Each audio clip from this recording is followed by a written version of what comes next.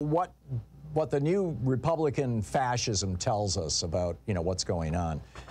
This is Progress Report is a Substack newsletter, and the good folks at Progress Report compiled a list of all the legislation that has come out of Florida that basically suggests that Ron DeSantis and the Florida Republicans have turned that state into a fascist haven. And I'm just going to go through some of these. This is incredible. Of course, there's SB 300, the cowardly 6-week abortion ban. There's SB 202, the Defund Public Schools Act.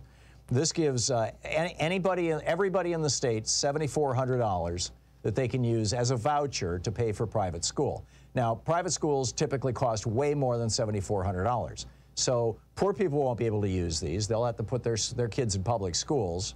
Many middle class or lower middle class people will not be able to afford using these. Their kids will be in public schools. But upper middle class and really rich people, they'll do just great. That's a $7,400 tax break to them, or subsidy, and tax-free for that matter. State Representative Randy Fine, who bragged, is one of the guys who proposed this legislation. He said he would, quote, be one of the millionaires who would get a scholarship under this thing. Right. Then there's SB 102, the Landlord Protection Act. Floridians are dealing with one of the most out-of-control housing markets in the country. Their solution? Make it worse. 59% of Orange County residents voted in 2022 to enact a rent control ordinance. And so what did they do? They passed a law saying, no, you can't do that. Local communities, you can't have rent control. HB 543, the Get More People Murdered Act. It allows Floridians to carry a concealed gun without first going through the training that was required under previous Florida law. DeSantis says this is going to help with personal freedom. When Arizona repealed its concealed carry permit in 2010, there was an 11% increase in gun injuries and deaths. Nationwide, states that have passed permitless carry have seen a 22% increase in gun homicides over a 3-year period. Then there's SB 494, the predatory housing scam, the GUTS security deposit protections. Through this list of this just absolutely amazing list of legislation that has been passed in Florida that really tells us, and it tells all of us, I think, how essentially fascist that state has become. To start out, there's the 6-week abortion ban. I mentioned that. There's also the Defund Public Schools Act that gives $7,400 to anybody wealthy enough to be able to spend, $10,000, $20,000 to send their kid to a private school. There's the Landlord Protection Act. This is Senate Bill 102. Again, Florida has one of the most out-of-control housing markets in the entire country, and the Florida legislature has a solution to solve this problem. I say that sarcastically. Back in 2022, 59% of the residents of Orange County, one of the counties that's experiencing this, housing crisis, voted to enact a rent stabilization ordinance stabilizing rent prices. In other words, you can only raise rents a certain percentage each year, that kind of thing. And so the Florida Republicans got to work and they passed SB 102, the Landlord Protection Act, that said, no, landlords can raise prices, they can raise rent as much as they want, whenever they want. Oh, and also, there's a big giveaway to developers. Wouldn't it be nice if they built some new housing? Well, you'd think they would do it anyway, since there's so much demand for housing. But hey, let's give them some money because they donate to our campaigns. So there's that. Then there's HB 3, the Get More People Murdered Act. I mentioned this just before the break also. States that pass permitless carry laws saw a 22% increase in homicide in the first 3 years after passage. Well, Florida just did that. And now you can carry a gun without having to go through the mandatory training. And DeSantis says this is defending freedom. Right. Only if you believe that shooting politicians, which is the new Republican meme, that the founders wanted you to have guns so you could shoot politicians. Only if you believe that shooting politicians means freedom. I don't believe that. And, frankly, I don't think Republicans believe that. But they're pitching it. Then there's SB 494, the Predatory Housing Scam Act. This proposal was backed by out-of-state companies who wanted Florida lawmakers to let them charge perpetual, limitless junk fees on tenants who can't come up with enough cash to pay a security deposit on their apartment. It also guts security deposit protections as as an additional bonus. Then there's Senate Bill 256. It's the Destroy Workers' Rights Act. Again, this list is from Progress Report over on Substack, progressreport.substack.com. This new law makes it illegal for public sector unions to automatically deduct dues from members' paychecks. So it's essentially a new kind of right to work for less law designed to gut unions. Because, you know, basically if unions have to come to their members every year and say, you know, instead of having the small slice of money deducted from every paycheck that goes to the union, which is typically how they work out these contracts, when a state forbids that, makes that illegal, intervenes, inserts itself between the employer and the employee, which is what these Republican laws do, including Taft-Hartley back in 1947, the so-called right-to-work law. I call it right to work for less. This makes it really difficult for unions. Unions typically, you know, when there's automatic payroll deductions, it seems kind of, you know, quiet and transparent, and it's not a big deal. But when they're having to go to their members and say, hey, you know, we need you to send us $200, please mail the check to this address, it becomes real problematic, and people just stop paying and thus lose their union membership. And then when your union membership in Florida drops below 60%, and this may be nationwide, I'm not certain, but when it drops below 60%, certainly in Florida, then there's essentially an automatic vote that you know, for the workers, that put together by the state, an automatic vote to decide whether the union is even going to be certified by the state as a legal union. So this is called a, you know, a union decertification vote. So, you know, again, this is something the Republican legislature passed, you know, in deference to right-wing billionaires, you know, and their companies. Then there's Senate Bill 1718, the Terrorize Innocent Immigrants and Tank the Economy Act. This bill initially made it a third-degree felony to drive or house an undocumented immigrant, including family. That produced quite an outcry. So now what they've done, the bill was signed last week by Governor DeSantis. It prohibits local funding of community identification programs for people who can't get a driver's license or a state-level ID. Many cities were offering basically identification programs if you live and work in the city. There's a whole bunch of reasons why you might want to have some sort of identification card: to open a checking account, to be able to buy liquor or get into a bar, you know, to participate in all kinds of things, you know, just general life, you know, to pick up your prescription at the drugstore.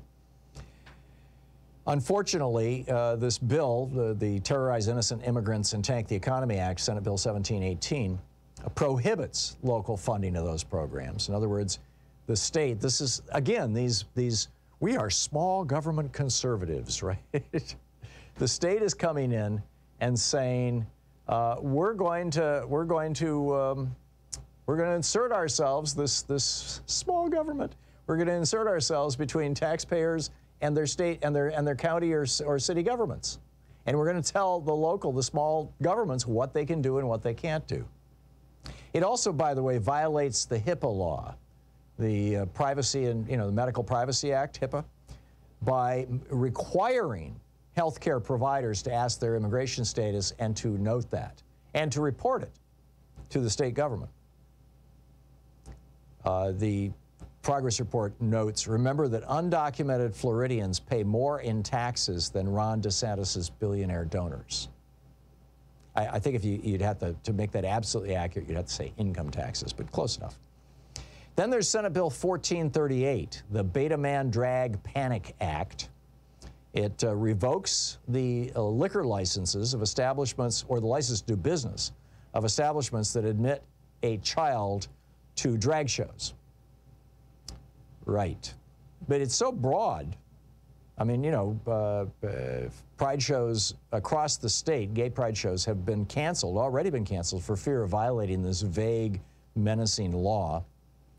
And now it turns out that the sponsor of the bill, Randy Fine, his wife does sexually charged burlesque shows in front of children. In fact, this year, his Senator Fine's re-election campaign is sponsoring a burlesque show featuring his wife, essentially a stripper show. Well, that, maybe that'll be illegal under this law, but I somehow doubt that the DeSantis administration is going to enforce that.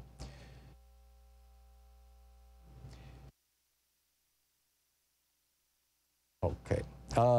Then there's the HB 1521, the GOP Genital Obsession Act, which criminalizes transgender Floridians from using public bathrooms that match their gender identity. This weird obscenity with the genitals and the creepy sexualization of public bathrooms by right-wingers is continuing. There's the House Bill 1069, the Dead Name Kids Act. It expands the Don't Say Gay law. This new law bars teachers from referring to someone by their preferred pronoun or name. It prohibits instruction on sexual orientation or gender identity and creates a toxic environment by forcing school staff and students to misgender one another. The bill is designed to double down on the DeSantis censorship agenda that the progress report notes that has already resulted in the banning of books, the removal of safe space stickers from classroom windows, and the refusal to recognize LGBTQ History Month. Incredible. We're going through the essentially fascist laws that the DeSantis administration has been pushing. There's Senate Bill 254, the Eradicate Transgender Kids Act. This one expands Florida's ban and restrictions on gender-affirming care for minors and adds restrictions on gender-affirming care for adults. It's incredibly mean. It gives state authorities the disturbing ability to strip custody from parents who support their transgender kids. Doctors are also under fire in this legislation. The bill threatens providers by promising to take away the medical licenses of medical professionals who provide gender-affirming care and prosecute them as felons. The bill also prohibits Medicaid from covering gender-affirming care for transgender youth and adults, and further forbids other public funds, including those of a public university, a public hospital, or a city or county, from being used to provide any kind of benefits that might include gender-affirming care.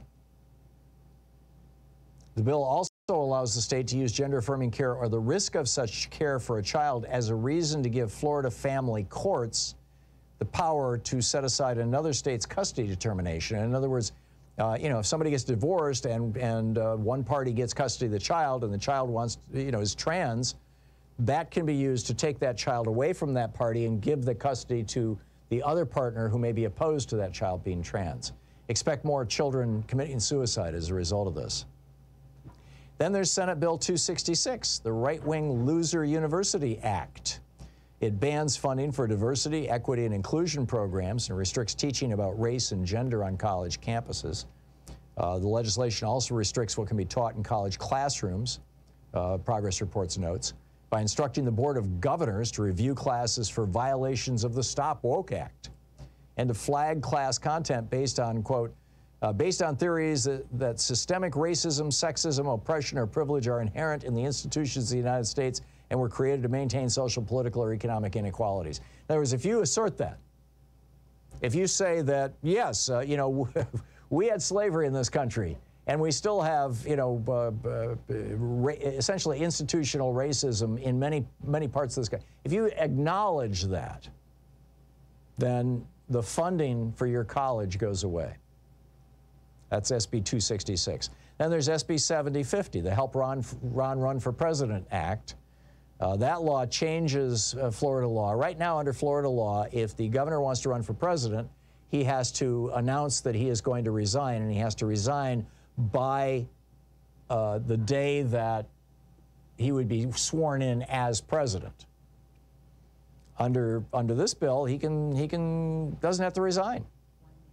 It allows it allows him to keep doing his job as governor, right, while he's running for president, and he doesn't have to resign. It also increases regulations and fines on third-party voter registration drives.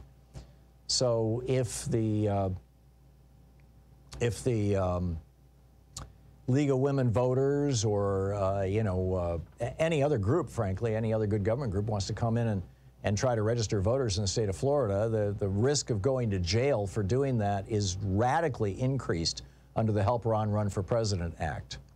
It also allows politicians to disclose their campaign donations less frequently. Right now in Florida, politicians are required to disclose campaign donations every month. This makes it quarterly so that they can, take a longer period of time to hide their donations and things like that. So the Help Ron Run for President Act, one more piece of the fascist legislation that is being passed in Florida. It's crazy. It's absolutely crazy.